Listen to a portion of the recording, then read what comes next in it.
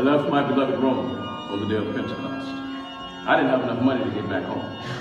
The cardinal gave me the extra funds with generosity of heart. After living for 6 wonderful years in freedom, I was about to return to what seemed like a foreign land. And what I would face there, I did not know. Oh Lord, be my strength and my shield.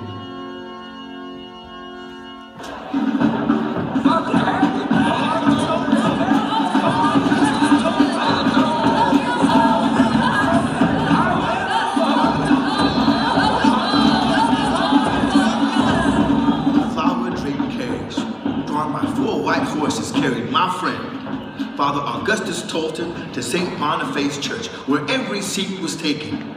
500 colored people and 1,000 whites. Young, old, priests, sisters, lay people. 1,000 whites and 500 colored people were present. Here he was, at the very place which had thrown him out of school as a young boy. And now, he was feeding the body and blood to the people. I was just crying for joy. The bishop greeted him graciously. He announced that Father Tolton would be the pastor at the Negro Church of St. Joseph at Quincy. It was like Jesus coming to Jerusalem on Palm Sunday. That they may be one as we are one. I in them and you in me. My brothers and sisters, this is the prayer of Jesus for all of us here today. He is inviting us into the love of the Trinity itself. What a mystery that our little town of Quincy is called to become one, as the Father, the Son, and the Holy Spirit are one. Not the same though.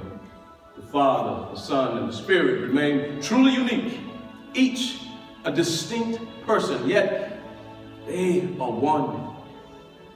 How do we achieve this with all of our differences?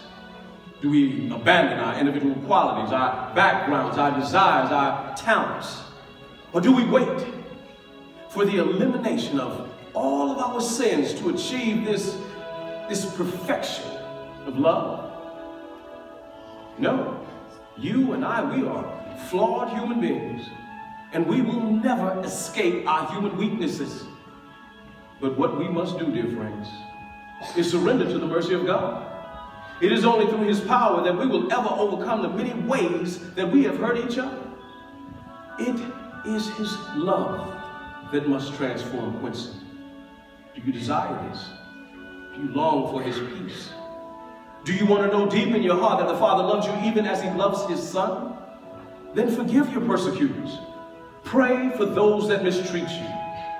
You come in humility to the altar, and He will have mercy on your soul, and He will fill you with His joy and peace.